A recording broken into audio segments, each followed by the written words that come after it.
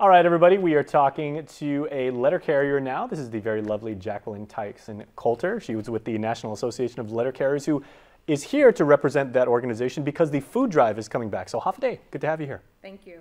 Yes, our food drive is May 13th. You'll get flyers in your mail.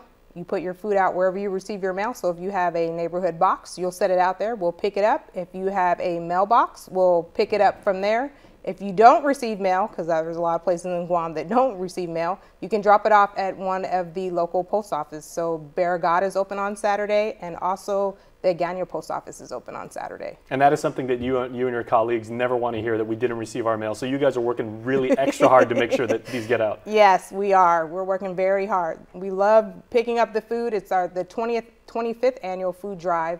And all of the donations go to a local food, local food drives here in Guam. Mm-hmm. And I know this is something that the National Association of Letter Carriers very, very passionate about. We've talked to many of you over the years, and this truly is I don't even want to say labor of love, because this is a cause that you are very seriously committed to. Yes, this is my favorite time of year, because this is the year I get to help pick up food and make sure that other families get to eat.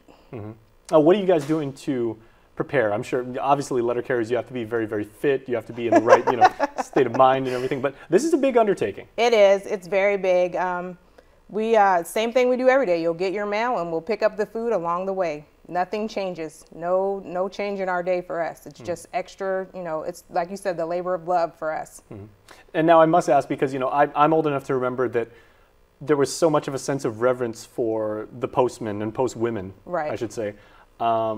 That whole thing about through sleet, through snow, like nothing is going to hold us back from delivering your mail. We live in much different times these days, with logistics are different, technology, drone delivery and everything like that. And yet the commitment to making sure that people get their letters, their packages and everything like that, that has not wavered one bit. No, it has not. Every day we make sure that everything that we deliver to the right house every day, all day until we're done.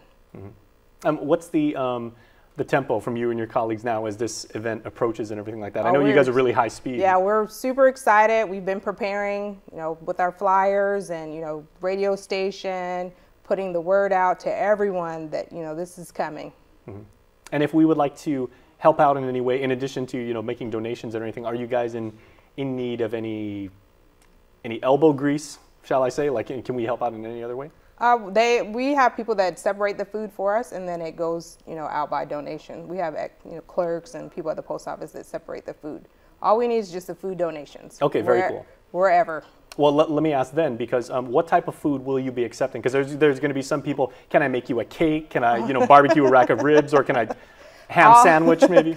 All non-perishable foods. All right. And no expired food. We can't take expired food either. So canned goods, absolutely okay? Absolutely. Beans, rice. I know Guam loves rice. Rice, whatever you have that you want to donate, we're accepting it all. Frozen TV dinners? Nah. Not so much. Yeah.